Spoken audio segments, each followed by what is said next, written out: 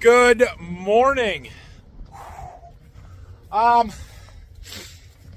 It's getting cold in the mornings, although no frost this morning on the windshields or anything else. So we've got, it looks like today to do some tillage, and tomorrow it's supposed to rain. Now the last time they said it was supposed to rain, it didn't rain. So who knows? But we're gonna try and finish up as much tillage as possible today before that possibility of rain. Unfortunately, not in this beast. As much as I would love to be able to run this all day, that is not going to happen. The dealer is going to come and pick it up here, take it to another farm to demo, so congrats whoever this is going to. I don't know where, but somewhere between here and the dealer, they said we got somebody else who wants to demo it. Great. So we do have to get our ripper unhooked, so that's what we're going to do here this morning. And then maybe take that one out and go do some chiseling, or Dad is running the disc. Maybe we'll go run that. I don't know. Brock's going to be here in a little bit, and I'm going to let him pick whichever one he wants to run, and I'll go run the other one.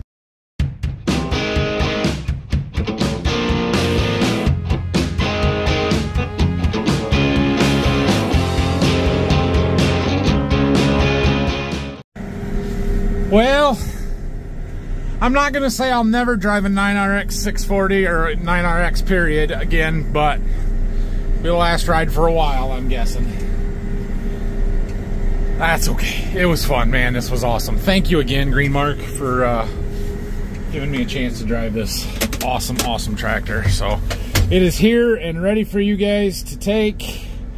I am going to pull my GPS receiver off, and we're going to clear the coverage data out of the display. Not that I really care if somebody knows that I ran this in some fields, but let's see if I can figure that out. Alright, we're gonna let Brock run the 8RX today. So we got it fueled up, and we're flipping a few of these shovels. So we run these 4-inch twists on our sunflower here. They look like this. This one's got a nice point on it yet, but some of these are sort of rounded and thin. Eventually this will flop under and break off. So they're reversible. We'll just flip it and put this side down, and that's good to go. So just like he's doing now, we just throw new bolts on them because the bolt heads wear here.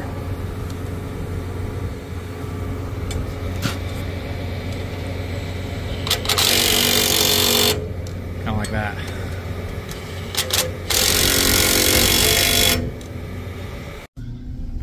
Alright, so Brock is off. We are going to go take over for Dad. Dad's running the disc, and I'm going to take that over and let him go do, I don't know what he wants to do, but whatever he wants to do. And we're going to spend the day doing some tillage. It'll be fun. So Dad's been keeping this disc moving all weekend, and he's gotten a lot of our corn stalks disc down. He's about got this field done. This one was the field, is this where we finished harvest? No, it wasn't where we finished. Yeah, it was towards the end here. This one's 128 acres and looks like he's just got the wedge to go. So we're gonna jump in and take over for him.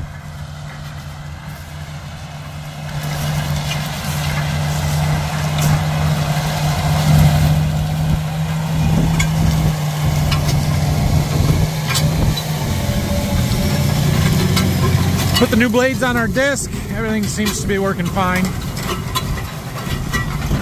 Dad's been, yeah. Said he had one bearing hanger come loose and fall off. We had to replace, but other than that, I haven't had any issues. No bearings have gone out yet this fall, so you know that's positive. They had 3 on with the old bearings. All right, little seat time in the old 8R. I love this tractor. I know it's not new. It's not new anymore by any means. But this has been my baby since we got it. Like, I was the one that primarily drove. This is basically what we do with the 8RX now. And I really, really like this tractor. The seat needs a little lubrication. It's squeaky, but it swivels easy, steers nice, it's fun to drive. I love this tractor. Well, we finished up that field that Dad was in there, and right next door started in on the next one. So we got 62 acres here. I've turned the speed up just a little bit from where Dad was running it. We're going fast. This tool is meant to go fast. It is it's a disc, but they call it a vertical tillage disc, a VT. They don't call it a disc, and they call it a vertical tillage tool, but it's a disc. But the gang is on a shallow angle. There's a shallow concave blade, which allows you to go a little bit faster with it. It's designed to be pulled 8 to 10 miles an hour. So, yeah, we're running it there, and you can cover ground in a hurry with it. We're only 29 feet wide, but I think, what do we got, 27 and a half foot track spacing, something like that. But yeah, it does a pretty good job. The entire purpose for this pass is residue management. So we've got all these corn stalks and all this residue out here, and the root balls on the bottom of the corn stalks that are all still in the ground. And we need to get that stuff to start breaking down and releasing the nutrients that are tied up into it for our soybeans next year, corn 2 years from now. And the corn stalks will break down much faster and better if we put them in contact with the soil. And so we're out here sizing them. The blades are cutting this stuff up, and it's knocking those root balls out in the crown of the roots to get everything laying flat with the soil. We're not moving a lot of dirt, but we're moving just enough dirt horizontally or throwing it to the side just to cover up those stalks to keep them from blowing off the field. I've always felt like this tool does a pretty decent job. It's not the greatest. There are better options out there, but at the time when we bought it, it's not a bad tool. If we have our bearing issues fixed, if you've been following along, you know that we put all new blades and bearings on this year, and the old ones were giving us all kinds of trouble. We were having bearings go out all the time. Hopefully that makes this a lot nicer tool to operate.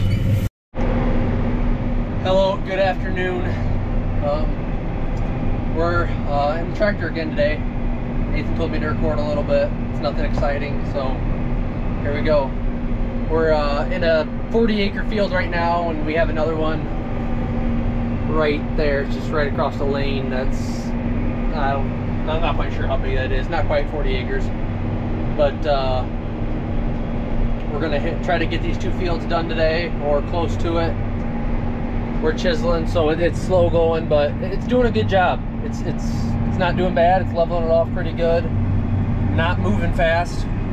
Anywhere from 4 if it's pulling hard, all the way up to, I don't know, I've seen it some places, very few places where it can go 6.5, but that's as much as we have it. That's as fast as we have it, but very few places is going 6.5, and there are some places where it is pulling hard.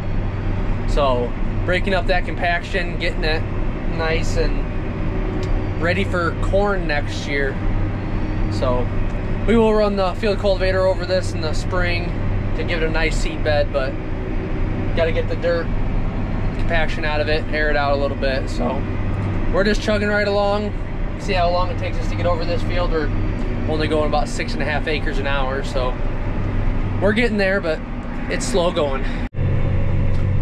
One of the nice things about it being really dry this fall, or here in November at least, is that we can go through a lot of the wet spots that we typically have to go around. Like this one full of weeds right in front of me. We're heading right through the middle of it. If we're gonna get stuck, it's gonna be... We made it. My camera died. I was using that, and it made it halfway through that clip and died. So we switched to this one. Anyway, yeah, we're getting our wedge now on this field, and then we got to go to the other side and keep working across it. There's a wet spot here too. I don't think this one's as bad. Fine. Yeah, we're good. We'll get them weeds down. Seed it all for next year. Well, sorry guys, I haven't been filming, but stopped on the end of the field here to stretch my legs and check everything over. And I don't know if you can see it, but that one right there, that shovel, there ain't nothing shiny on it. We're missing it.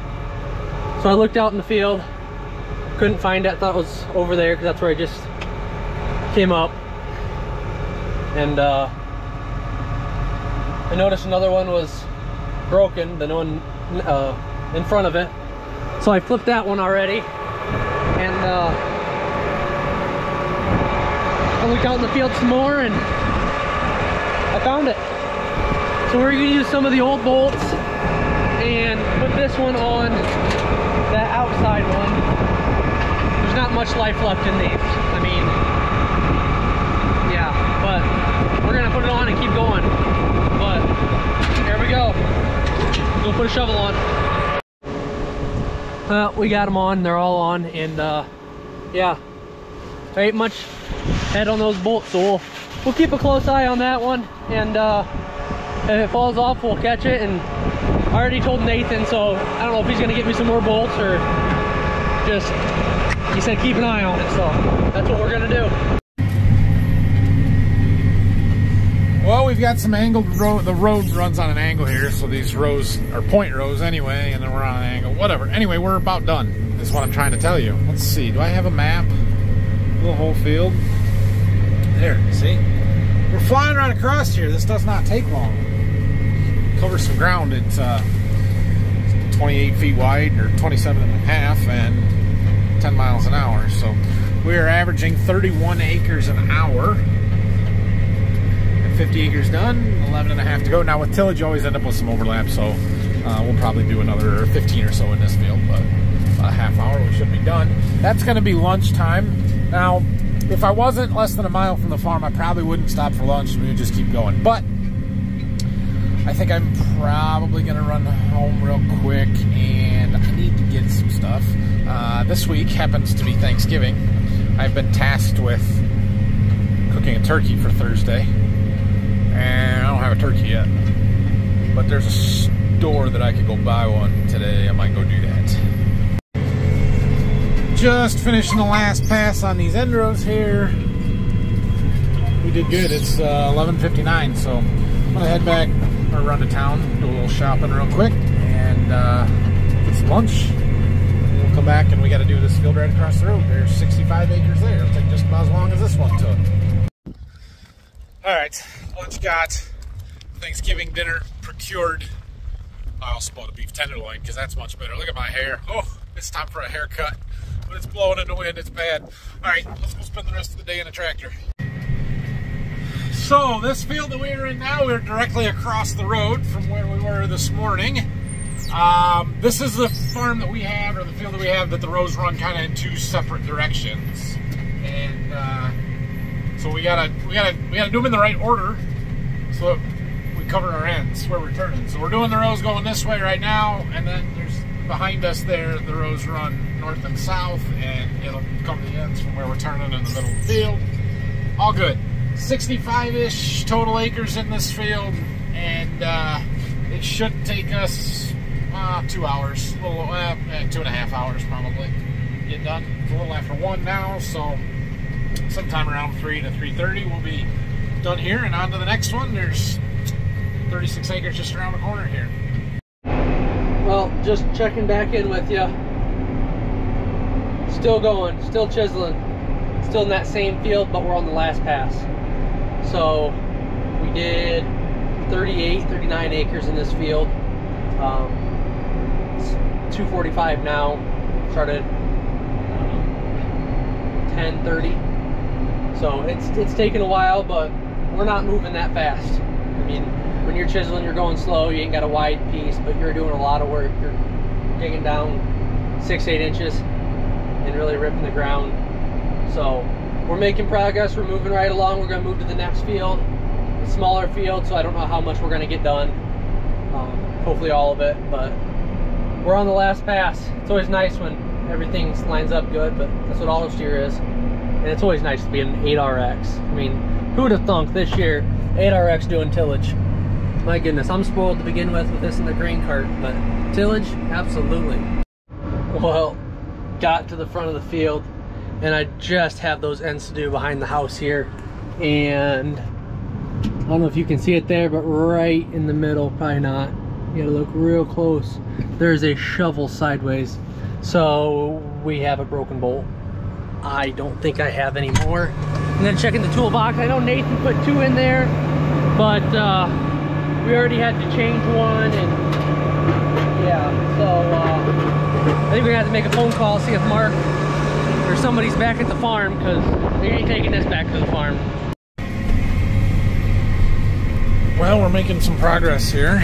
So last year, I did pretty well in a couple of yield contests. Remember that? We had a soybean yield contest through my seed company that I did really well in the state of Ohio. I also did really well in the NCGA Corn Growers Contest. And, well, the seed company kind of recognized me, and they gave me these Bluetooth speakers, maybe 2 of them, one for corn and one for beans, last year. That I don't use Bluetooth speakers for very much. Like, they've been sitting on my desk in the office with not much use. I finally found a use for them, because in this tractor, it's too old, apparently, for my phone to connect Bluetooth, right? It's too old. Well, I mean, my phone does connect to the Bluetooth, but only for calls. It can't do audio, so I can't play music or my videos or whatever else. I can't play it through the speakers in the tractor. Enter Bluetooth speaker. Just set that in here, connect my phone to that, and let it be the speaker. That works pretty well. I suppose I could buy a, you know, there's an aux cord. It used to be when I had an aux cord plug on my phones, I could just plug it in that way. It doesn't do that anymore because my phones don't have an aux plug. I suppose I could buy a Bluetooth thing that would plug into that, I suppose. Kind of like when I was in high school and you had to buy a cassette tape with a string coming out of it so you could hook your CD player up to your car. You guys remember doing that? Yeah, that'll date you right there, buddy. Anyway, this works really well. So I've been doing that so I can listen to some podcasts and watch my YouTube videos.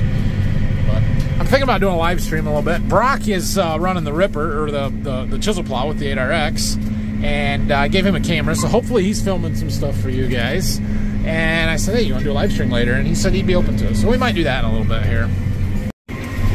I should also note, when I said earlier that this was purely a residue management pass, that's not entirely true, I guess, because it does move enough dirt to level the fields up some. So in some cases, we have a few ruts or some unevenness. Generally not from this fall, because it was so dry when we were harvesting corn, at least, that we didn't tear the fields up harvesting. However, there are a few places, especially in this field, like back there along those trees, that are typically wet spots in the spring, and we made some ruts with the planter, and so this is helping to level that up.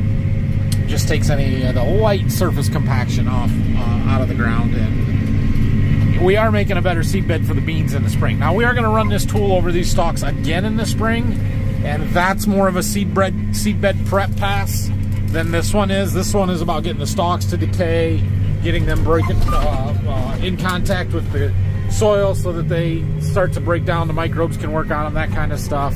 But in the spring, after those stalks have already broken down quite a bit, become brittle from drying out and sunshine and everything else hitting them, then when we run this tool over it, it just kind of obliterates anything that's left, works that top 1.5 to 2 inches of soil so you get a nice loose seed bed to plant soybeans into. So it's not a one pass, it's a 2-pass thing, but fortunately it's a fast operation that we can cover a lot of ground and get it done pretty quickly. Yeah, there it is. The bolt's just wore. I mean, my goodness, there's not a head on it, so it went right through there. It's still there, but man, 2 new bolts. I don't know if there's any more. I'll probably just tell them to bring a handful, and that's the best thing. It'll be the easiest to do, and I'll have some extras. Done with this one. What time is it? Ooh, 3:38. Took me longer than I thought it would. Did I tell you guys Brock was missing a bolt and had, yeah, I don't know. He had some and he used them and then broke another one or lost a shank or something along those lines. I'm sure he filmed it for you. But anyway, Dad's running him parts. We are going on to the next field. Go. Go, go, go. Well, that's Mark right there. He brought me a right and a left shovel and some bolts for the Ripper. So we got that put back together. We got to do this end, and then we're going to hop onto the other field. Here we go. This one is the field where we finished harvest. It's not the last field of disc, but it is where we finished harvest. Also a big muck pocket here, kind of right where we're at now. You can see we go up a ridge, but there's a flat bottom here. Soft. I don't like doing anything in it, to be honest, but it did raise really good corn in the bottom of this dip. There's a lot of material here. We're going to knock it down. This is not something that we would run a chisel through very deep. You'd always shallow stuff up, but the disc, we're only going a couple inches at the most anyway, so shouldn't have to worry about it here. But And then we climb up this ridge and we get up onto the crappiest clay knobs that we have. It's just, this ground changes quickly and drastically. Well, from the last time I talked to you, I literally did just these ends here. So 4 passes. And we already have another shovel sideways. So we're gonna pull it over here to the next field we're gonna go to where there's no worked ground, and we're gonna put new bolts in that. I'm guessing it's gonna be a fight from here to the end, but at least we still have the shovel. And yeah, but it's another one. We've used this tool more in the last 3-4 days than they have in the last, I don't know what Nathan say, 4 years, 5 years. Ever since they got that 2730, that's been their #1 tillage tool, which it works great, so it should be. But you know, when you need this, you need it, and it doesn't do a bad job. It's just 2730 is bigger, and yeah. So we're gonna get out and change the bolts again. Well, we're gonna go ahead and do a live stream here in a little bit, Brock and I together. So if you missed that, go check it out. But we are in this other field here. There's only 36 acres. This one won't take me too long, a little over an hour. We do have some wet holes that we farm around, just like the other fields, that we should be able to go through and knock the weeds down and then not farm them again next year because it'll be wet in the spring. That's usually the way it happens. Wet in the spring, dry out in the summer, and then depending on whether we have a wet fall or a dry fall, the last 2 years it's been dry falls, we can get through them or not. So anyway, I need to stop in the back of the field before I'm tied up on a live stream, you know. So, all right, I should have filmed this before I left the field, but we got that one done. We're in the middle of a live stream, or we're at the end of a live stream, I should say. Heading back to the farm because this tractor needs fuel, and we're done in this area. Like, we have no more fields this direction. We do have 95 acres the opposite direction, plus 30 down the road from that. That would be nice to get done. I was gonna go do it tonight, but somebody, Brock over here, has to leave, so I gotta go take over for him. The chiseling is more important than the disking right now, so I'm gonna go over there and run that for a while. Should probably have my road lights on. Yeah, but we're getting closer. All right, back to the farm. All right. Well, we're done with the disc for tonight because Brock's got to leave here in about a half an hour, and the chiseling is the priority. So I'm gonna go over and take over for him. We're gonna take the fuel trailer over. I think he's probably got enough fuel, but I can't guarantee it. And the last thing I want is to be over there at midnight and run out of fuel or not have enough to finish. So I'm just gonna take the fuel trailer. We're gonna fill it up now. But like I said, I got a half an hour. It's 5:30. I'm gonna stop in and see my wife and kids and grab some food, and then we're gonna go. He's coming.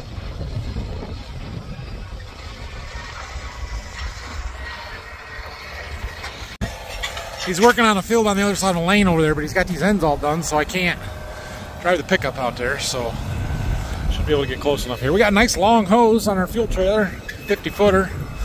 It should reach. Fueling. So you guys know that we've got this awesome Boss fuel trailer that they very graciously let us demo long-term here since the spring or all summer.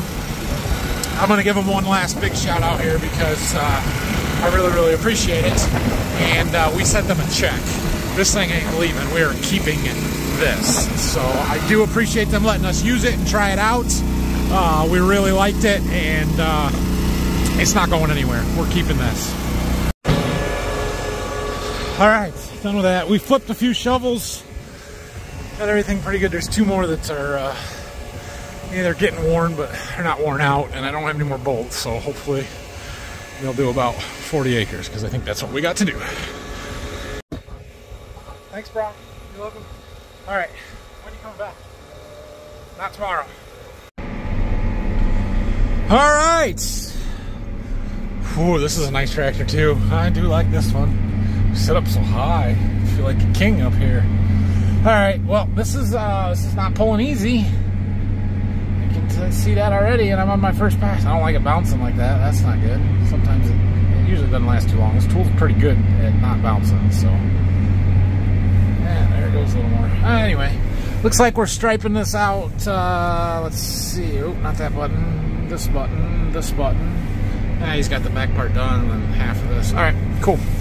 We'll finish her up and then go to the next stuff. Down to the end rows here on this farm. Got a few spots to do, or just, yeah, ends along the sides here. I'm dragging up a bunch of tree roots, which I'm surprised by, because, like, we've ripped this farm before, but every time I make that pass along the edge, I get a bunch of tree roots. I'll see if I can show some to you here in a minute. I don't know how well you'll be able to see them, but, like, right in there's a bunch of tree roots we kind of drug up, and then if you look as we started to turn, there's a pile of them right there. Yeah, that's why we're ripping this. It won't help the shading from the trees, but it certainly will help them from stealing the water and nutrients out of the field when the crops can't get it. Ought to be worth something. Okay, we are done here. So this was about 65 of the 95 acres. There's about 30 acres down the road. We're gonna go and try and get it done. I don't know if we're gonna get there tonight or not. It's 7:30.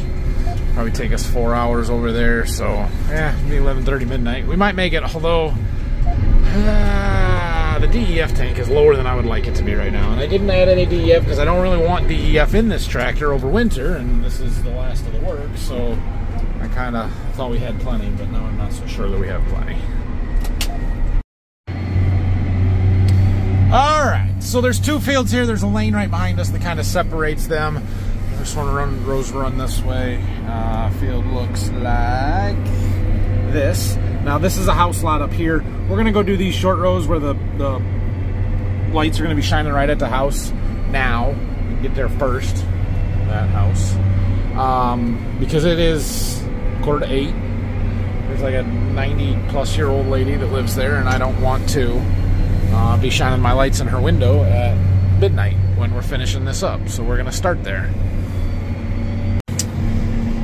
This field has a big sand ridge up here, so there's a lot more elevation change to this than where we just were. There's a creek that runs along the back here, and there is some heavy ground, but this is a lot lighter right in here, so it should pull quite a bit easier. That last field that we were in, that pulled way harder than the field we did on Saturday with this tool did. So yeah, it'll be interesting to see how much different this one is, different soil types and stuff. Already it's pulling much easier here. I mean, we're going 6.4 what our set speed is. Over there we were going 4.5 to 5 most of the time. We just don't want the power to pull it. Well, developments here. One, we're watching football.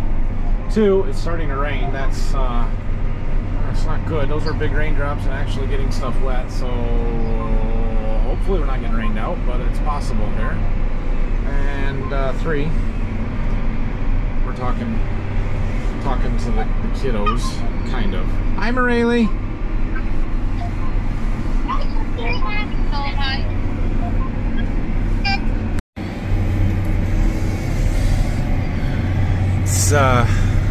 It's not stopping. Not looking promising here. It's getting worse. Oh, it's not good. It's not good.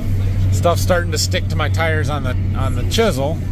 It's hard to see the tracks on here to see how bad it is. I've been watching the slip though. We're still, it's creeping up. And there it's low, but it just depends. You can see everything is wet on the chisel except for, well, it's even getting there now. That cylinder right there in the middle, that's the cylinder that raises and lowers the whole thing. There's the only one on there.